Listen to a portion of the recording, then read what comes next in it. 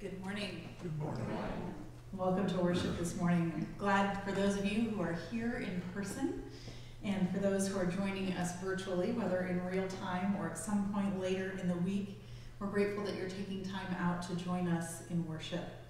I want to say thank you to those of you who are here in person for your diligence in masking. It helps us keep our worship a welcoming and inviting place for those who are vulnerable and for children. My own kids are just across the way doing some Sunday school in my office, but I know that they feel safer here for it, and it helps us stay open for in-person worship. We want to stay together as long as we possibly can, and so part of that is doing our part to slow and stop the spread of the coronavirus. I want to make sure that you all know that Ad Council will be meeting this Tuesday at 6:30 p.m. here in the Fellowship Hall. And so we'll be doing lots of things that just cover the business of the church and making sure that everything is taken care of for the administrative life of our church. And you are welcome to come and join us for that. Are there any other announcements that need to be made? All right. Then let us join our voices together in our call to worship.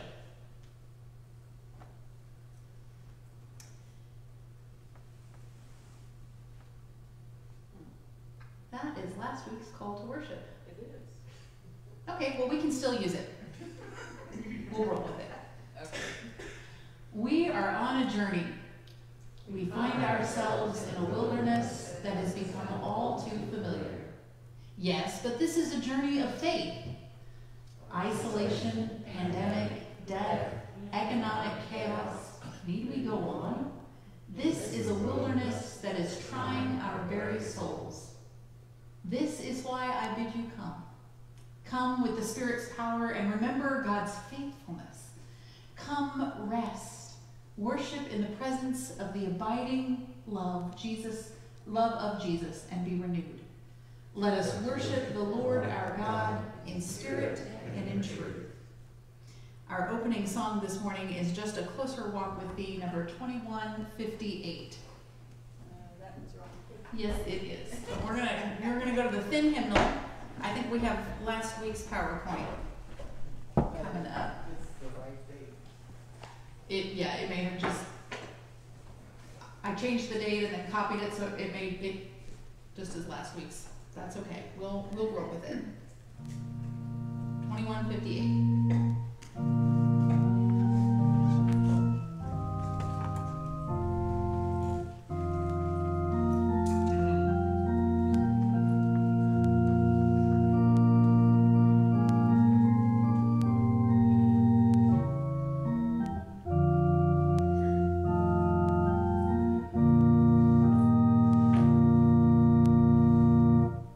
I am weak, but thou art strong.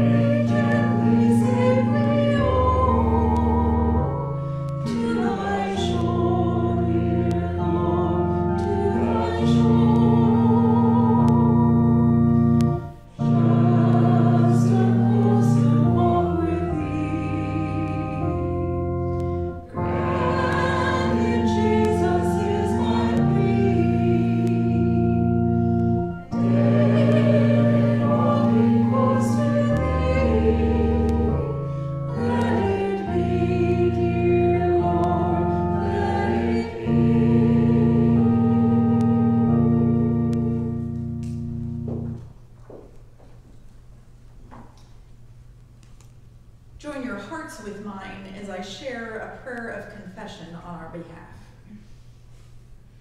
Gracious God, as we gather today, we confess that there have been times when we have dimmed our light and have not faithfully shared the love of Christ. We have kept our distance from the people you call us to serve. We have, in our own isolated places, used these days to become numb to the needs of those around us. We pray that in the depth of your mercy, that you will forgive our sins and free us to be the people you need us to be. We offer ourselves as those who find joy in our salvation, as we continue to be your people, and as you continue to be our God. Forgive us, we pray.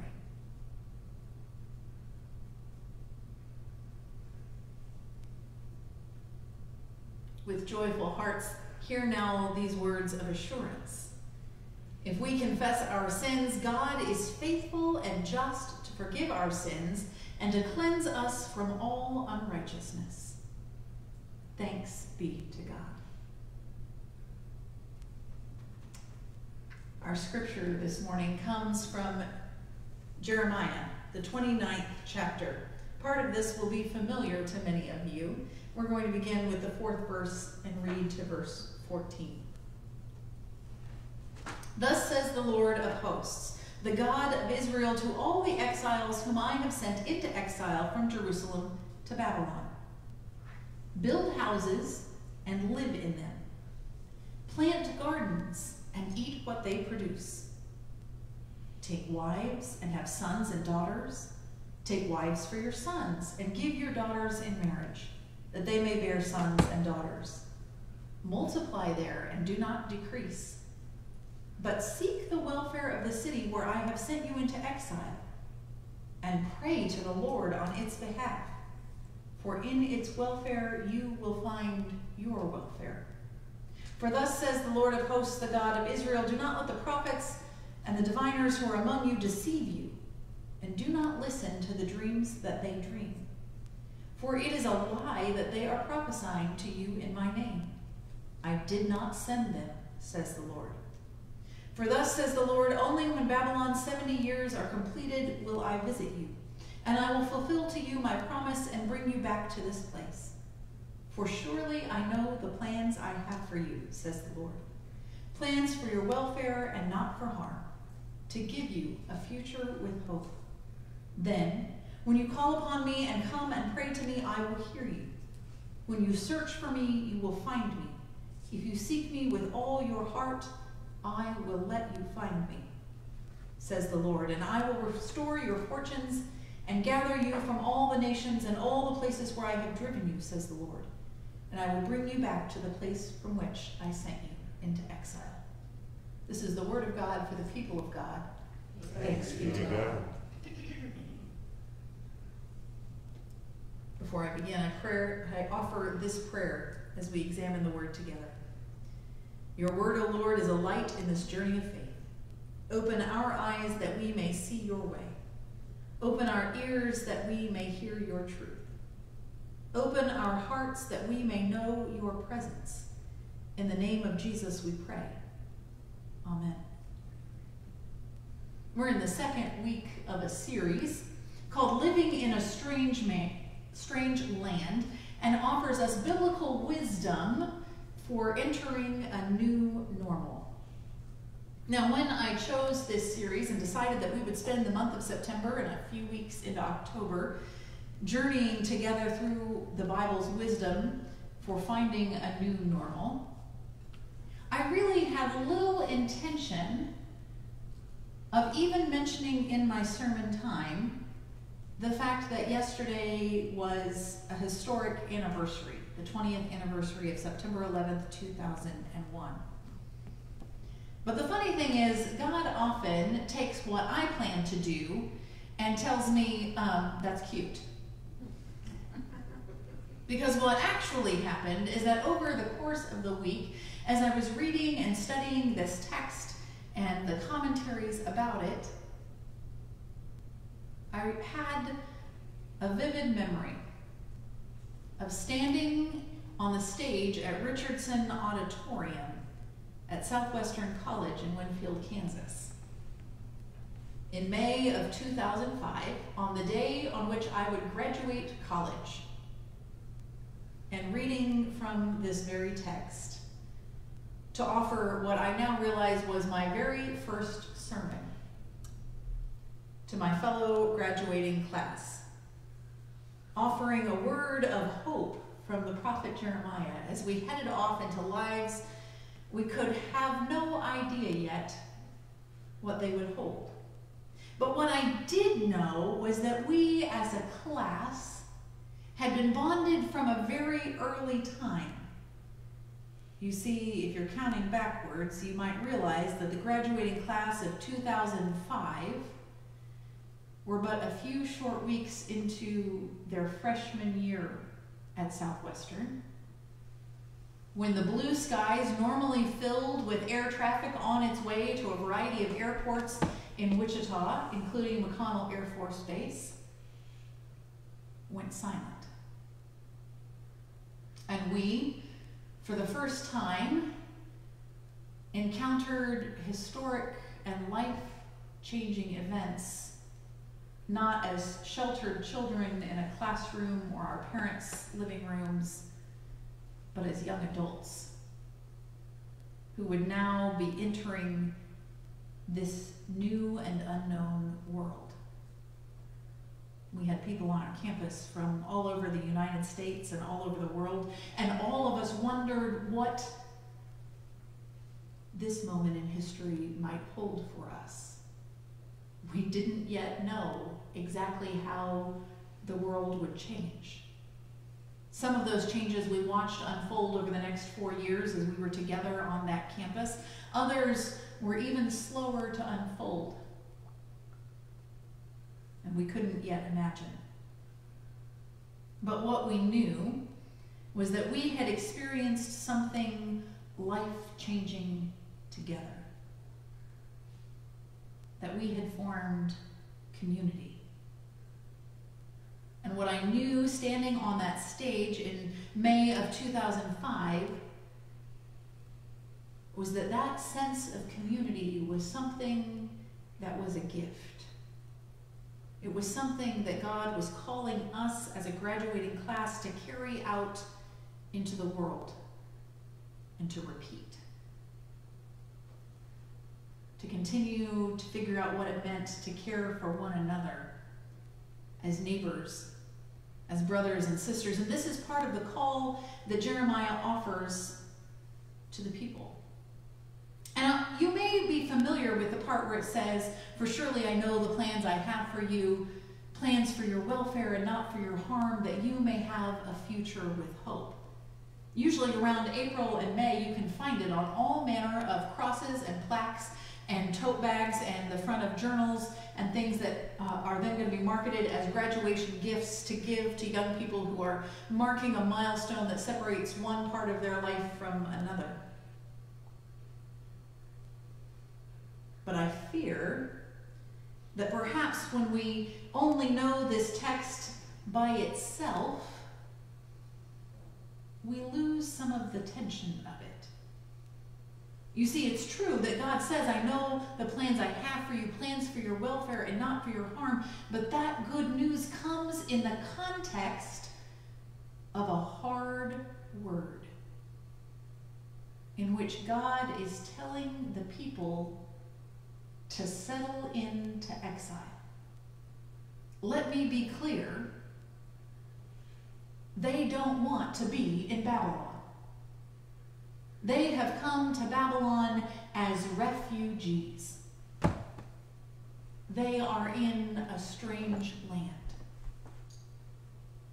It is not the place that they would like to be. And through Jeremiah, God tells them, settle in. Build houses. Invest, not just financially, but with your lives in the place where you are. God tells them to plant gardens and eat what grows there. Now, I have a little plaque that usually in the spring I hang out on our little front porch, It used to hang in a different area of a different house. But it says to plant a garden is to believe in tomorrow. It's a reminder to me that planting is an act of faith. In particular, our household has a few superstitions about such things. You see, early planting, early in the spring, we tend to only plant container plants. Because the other thing that happens in early spring, if you are a United Methodist pastor, is that you go every Monday to the website and check to see whose moves have been announced. And every time your phone rings, you check to see that it's not your DS calling. And if it is, your breath catches in your chest. I have a story I like to tell on one of my former DSs that he once called me in the middle of moving season and took a little too long to get to the part where he says this is not an appointive call. And I thought I was going to pass out. Because it was not a year in which we were anticipating a move. It was not a year in which our churches had asked for a move. And it was not a year in which we had any desire to move our family. And I remember wondering if my heart would start beating again if he didn't get to the point pretty quickly. Turns out he just wanted me to serve on the board of Morning Ministry. I still give him a hard time about that. So it's hard for us in spring, when many people are putting plants into the ground, to bring ourselves to do that, because we've begun to have a number of what I call itineracy superstitions. That there are certain things that from January till about April you don't want to do. Things like order address labels or new checks. Build anything new in the parsonage, or plant a garden in the ground. But here God is calling the people to work the land. Invest in making the ground good. Tend the plants and eat what they grow. He goes on to tell them that they need to marry and have children, and then to let their children marry and have children. Settle in. Get comfortable here. I can imagine that's not what the people wanted to hear. In fact, I venture, and many commentators do too, to understand that part of the warning that God offers about not letting the prophets and the diviners who are among you deceive you is about the people who were all too ready to tell them what they wanted to hear. It'll all be over soon. We'll be back to normal soon. Don't unpack. We're going home soon. And instead, God speaks through Jeremiah with a very different message. Settle in. Invest in this place. Not just building houses and planting gardens, but seek the welfare